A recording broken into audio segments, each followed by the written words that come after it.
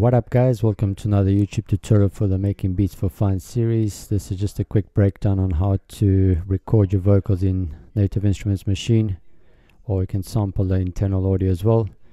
So I'm using a audio interface, the Scarlet 212, that's plugged into the USB of the MacBook, and the version of Machine software 2.7.2. so this is what works for me. If I want to quickly just record my vocals and sample or chop up a sample, begin by creating a new file in the Native Instruments Machine software. And what I'm going to do, just use a loop. So I'm just going to choose a hip hop loop, 93 BPM. It's a WAV file you can drag across onto the sound here. We don't want to do a scene, we want to do a group or a pattern. So what you want to do, this loop is 93 BPM, so you want to change the BPM of your track to 93 as well. And what we want to do, you can change the polyphony to 1. That will play the sample once, it won't overplay over itself. And then double click on here, and then with the mouse you can select the length of the pattern. You can have 2, 4, 6, 8 bars. I know this particular sample is 2 bars, so I'm going to choose from 1 to 3. And once I start to play, I'll be able to hear my drum beat. And then all I want to do is just to record either my vocals or record an instrument with a microphone. So to do that, let's go to the machine preferences. And I'm going to change the audio. At the moment I'm using the Soundflower. It's set to multi-output device, so I can record the sound from machine. I'm using ScreenFlow. So once I change it to the Scarlet 212 audio interface, it's got to be your left channel and your right channel. It's going to be able to record my vocals, but you guys won't be able to hear the drum beat. I'll change it back to multi-output device afterwards. So you click on the plus sign, create a new group, come down to your sample over here, and you can see it's picking up the microphone. And we don't want it in stereo, we want it in mono. That will record both left and right channel. And the input, leave it as is. The mode, leave it on sync. And then the pattern length, you can choose the free pattern. And pretty much once I click on here, just to move that to 2 bars as well. Let's see, as soon as I start to press the start button, it will record my vocal. And then you still have to go into your Native Instruments hardware to press shift record as well to begin the recording. So you won't be able to hear the drum sound. I'll change it to the multi-output device afterwards. But yeah, let's begin.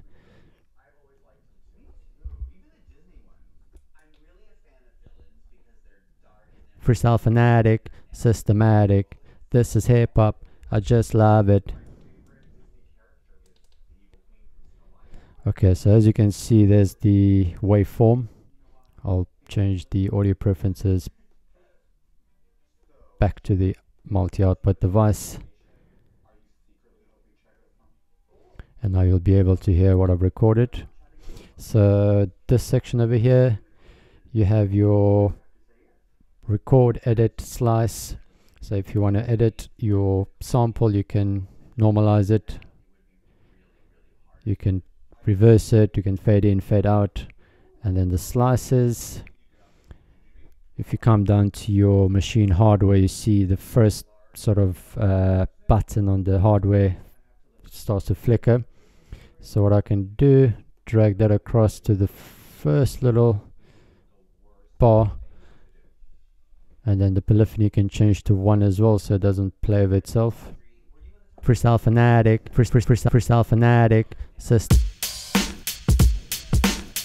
fanatic, freestyle fanatic, freestyle fanatic, okay, so what I'm going to do is just chop up the sample into probably 4 bars.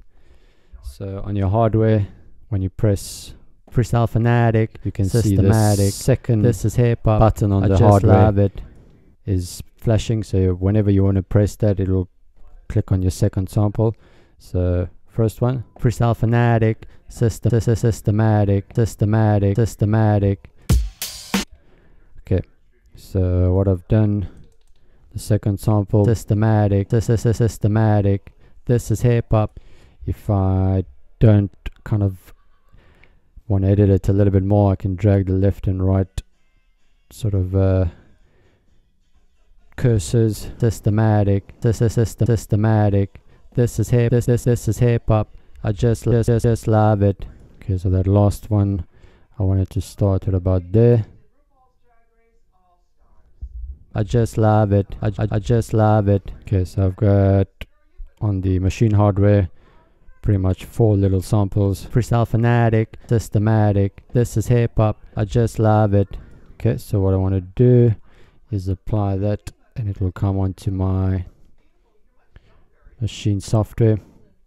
And if I start to play, it would have done kind of the samples would have been brought into the machine software. Freestyle Fanatic, systematic. This is hip hop. I just love it.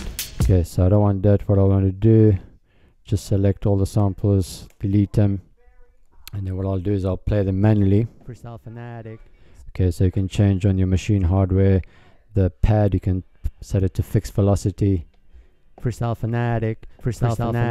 Okay, so you hear the polyphony that needs to be changed to 1, so 1 play over each other. Freestyle Fanatic. This is systematic. This is hip hop. I just love it. And now just over here on your sound, I can add a effect to it. I can have reverb or beat delay.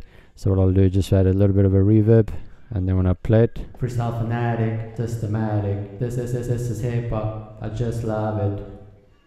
Okay, so let's press shift record. Freestyle Fanatic, systematic. This is hip hop. Freestyle Fanatic. Okay, so not the best of recording, but that's how pretty much you record your vocals or any instrument into the Native Instruments software. Freestyle Fanatic, systematic. This is hip hop. Freestyle Fanatic, systematic. This is hip hop. Freestyle Fanatic, systematic. This is hip hop. And then if you don't want to reverb, you can take that away. Press the plus sign, and then the internal, you can choose any other effect or Native Instruments. If you want to add equalizer or compression. So what I'll do for now, just leave it as is. This is hip hop. Freestyle Fanatic, systematic. This is hip hop. Freestyle Fanatic, systematic. This is hip hop. Freestyle Fanatic. Okay, and last thing we want to do as well, if you want to record the internal audio. So for instance, if there's something playing on YouTube, I'm going to play one of my beats from the YouTube channel. I'll go to my machine software again, the auto preferences. Let me turn this down a bit. Okay, so you go to your machine preferences and the audio, and this time I'm going to select the Sunflower 2 channel. So you see the Sunflower 2 channel in the left and right channel. Close, create a new group, go to your sample over here. Okay, and when you go record and I press play on the YouTube video, you see it's picking up the sound from the internal audio. So this time you want to leave it into stereo, so it's picking up the left and the right channel of the audio internal. And again, once I press the start button, I'm going to make it to 2 bars as well. Once I press start and then I press shift record on my audio hardware, it will record it as well. freestyle fanatic, freestyle fanatic, systematic, this is hip hop, I'm freestyle fanatic. Okay.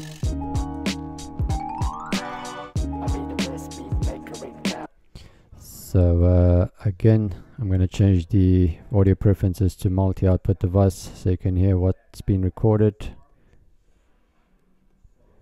And yeah, once I press play, it's recorded my vocal that I recorded earlier with the mic, and it's also recorded the internal audio. So again, you can go to edit, you can normalize the waveform. Freestyle fanatic, systematic, this is hip hop. Okay, and then change the polyphony to 1. The slices, again, you can edit the slices and make a couple of samples from that. Or if I press apply, it will apply my vocals that I've recorded plus the internal sound as well. Freestyle fanatic, systematic, this is hip hop. Freestyle fanatic, systematic, this is hip hop. Freestyle fanatic, So this just pretty much a quick breakdown, either to record your vocals in Machine, or record a instrument, or record internal audio from YouTube or the internet. Yeah, so again, if you want to do it, another quick breakdown: file, new. You select, instead of a scene, you select a group or a pattern. So if you want to record the internal audio preferences, I have Soundflower, so you choose your Soundflower 2 channel. And you go to your sample over here. When you hit record, make sure it's set to stereo in left and right channel, the mode to sync, or if you change it to detect, you can push it up to around 0 dB, and then once I press play on YouTube, you can see it's picking up the volume on here. Or I can have it on sync, and then it will sync to the bars of Native Instruments Machine. So let's redo it again. Just click once on here, choose 2 bars, 4 bars, back to sampling, press start, and then on your hardware you have to press shift record.